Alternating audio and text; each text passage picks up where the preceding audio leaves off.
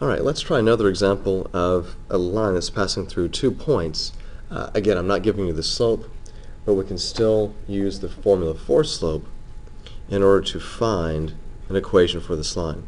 So remember, the formula for slope is just the change in y over the change in x. If you want to, go ahead and label these points x1, y1, and x2, y2. And then just plug into the formula. So, plugging into the formula, y2 is 1, minus y1, which is negative 2, so use those parentheses,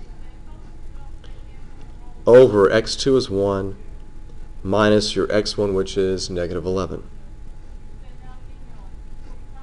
Okay? Now, I just finished this problem. Let's finish what your slope is. So your slope is going to be 1 plus 2 over 1 plus 11. So 3 over 12 is going to equal just 1/4 when you simplify. So this guy right here is my slope. Now let's use the point slope formula to get the equation for our line. So y minus y1 equals m times x minus x1. Now this is great because you already have the slope, because we just found it, and you have a point that you go through. Now you can choose to use either negative 11, negative 2, or to use the order pair 1, 1.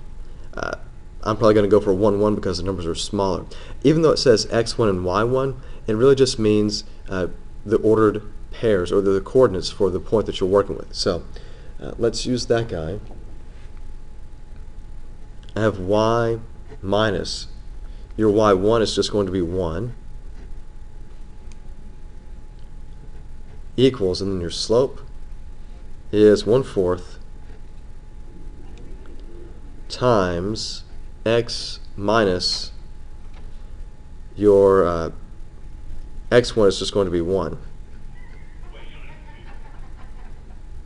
Okay, so just finishing this guy, you have y minus 1 equals 1/4 x minus 1/4 when you distribute.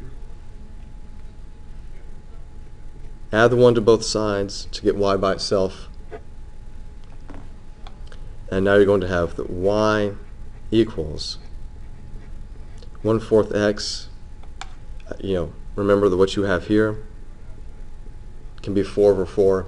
So minus 1/4 and a positive 4 over 4 is going to be a positive 3/4. Okay.